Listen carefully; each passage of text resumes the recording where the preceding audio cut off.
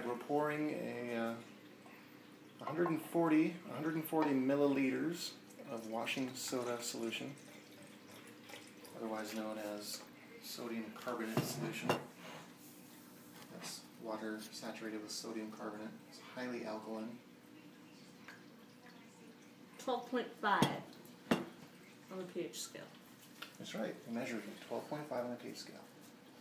So go ahead and pour that into the water in that container in front of you. Exactly. All right, so that's now highly alkaline water.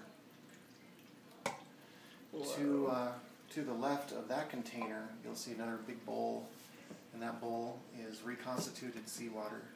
That's Dead sea salt. That's 2 heaping tablespoons of Dead Sea salt and 1 heaping tablespoon of Himalayan pink salt. So that's those 2 types of salts that are dissolved into water, reconstituting seawater. Now we're going to pour it into the alkaline solution. Once 2 clear liquids, watch what happens. Oh my god. Science. What you're seeing there is some of the mineral content in the reconstituted seawater coming out of solution, becoming insoluble at that high pH, flocculating, and creating little tiny flakes of magnesium and calcium, which will precipitate to the bottom, giving us a nice white slurry at the bottom of that container after a day or 2.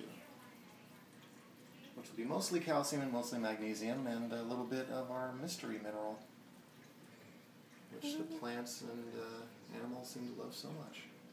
Also known as mother's milk. Yeah. Cleopatra's milk. Cleopatra's milk, Hathor's milk. We're using the Egyptian method here, so we're going with an Egyptian theme, so yeah, we can call it Hathor's milk. You can stir it. Stir it, Tani, a little bit. Let me keep this going. Oh my god, it's thick. Yeah, stir it up, stir it. Oh. Extremely mineral rich. Now, when the stuff that we want precipitates out, falls to the bottom and forms a layer, we will decant all of the clear water on top, getting rid of all the stuff that we don't want. And those are things like sodium, excess potassium, and bromide as well. Will all stay in solution, so they can be removed through decanting. And then we can wash the precipitate with distilled water. Or a good RO water works too.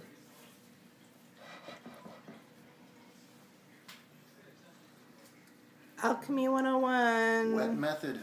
It's the Egyptian method, also known as the wet method done with natron or sodium carbonate. Okay, turn off the camera now. All right.